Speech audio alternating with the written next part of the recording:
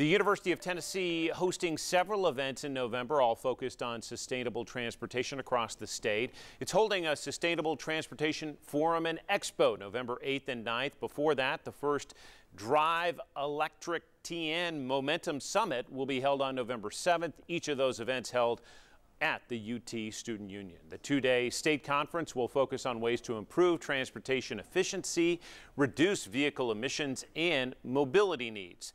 The Drive Electric TN Summit focuses on electric vehicles and infrastructure in particular, as well as the policies and programs that will govern them. UT